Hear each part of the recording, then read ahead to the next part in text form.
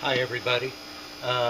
Like to show you, I've got a deer hanging in my father's shop, and I'd like to show you, here's what I'm going to do, is take off some of the tendons to use for backing bows.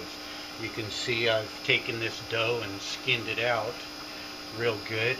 There's tendons going from the back of the hoof, and they go up to, I don't know whether you'd call it a knee, but anyway, they go up in that direction.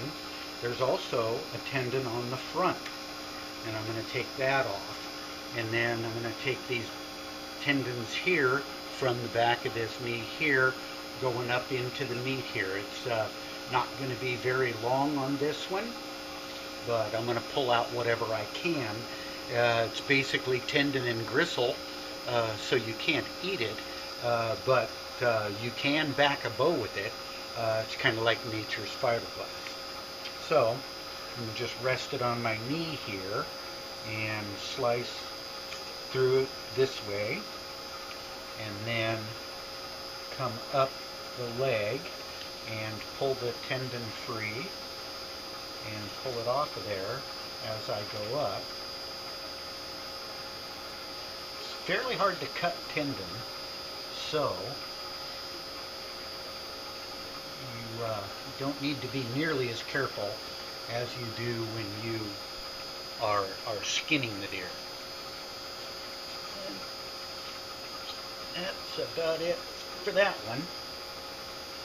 So that's probably 10 inches long. I imagine it'll shrink when it dries, and then you'll pound that out, and then pound out each individual fiber on this, and that will make strands and use for backing a bow.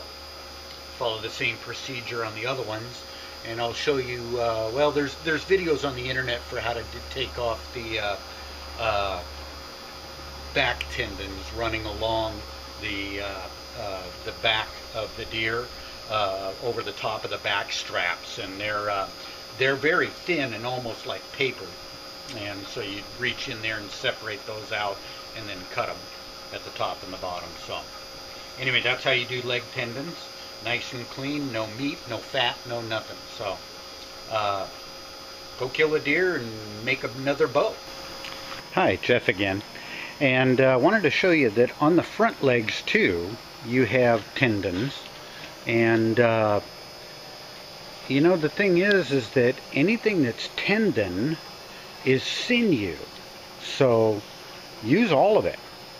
Get every little scrap. Anything over about 4 inches long, you can use that. So anyway, I'm going to cut these tendons loose off of the front legs, and you can see that they go up right to the knee, and then beyond the knee up into the meats, the forearm on the front leg. So you know, use those. You can't eat it.